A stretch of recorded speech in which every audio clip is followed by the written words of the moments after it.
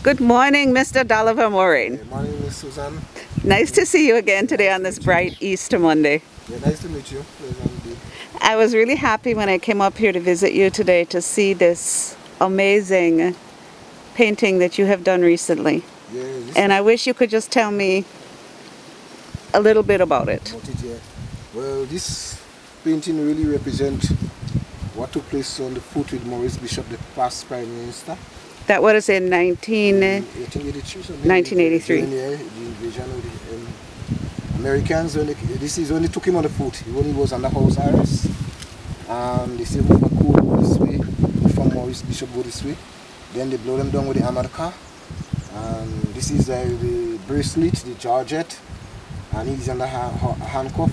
This is somebody's hand, the hat, and people who lost their shoes, and even the georgette and so on, even the bra, and most of the school tie, and so on. You know, this is what not get lost on the foot, during the palm glass.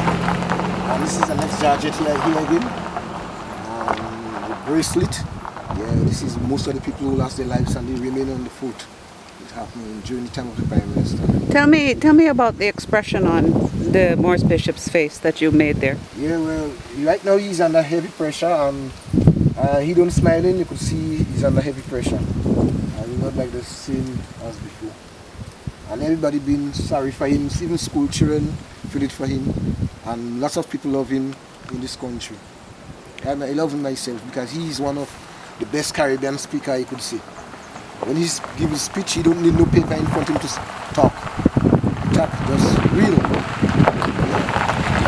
And it's been many years now.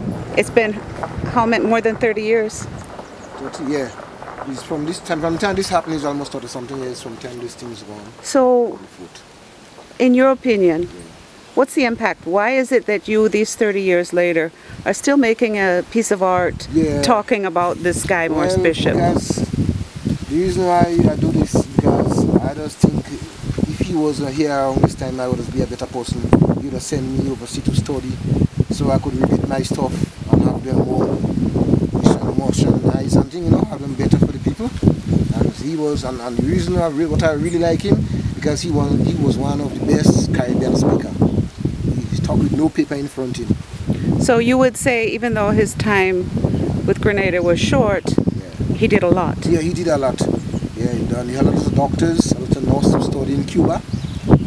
Right now, they're working in Grenada. They do a good work in this country. Very important to this country.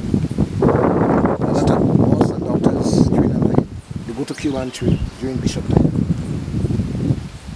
Well, I think that you have done a very significant piece of work here. Yeah, everybody like it here and look good.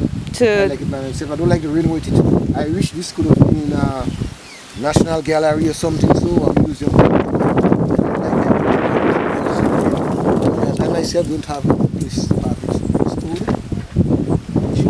So right now it's just in the gallery of Doliver by the side of the road in Saters.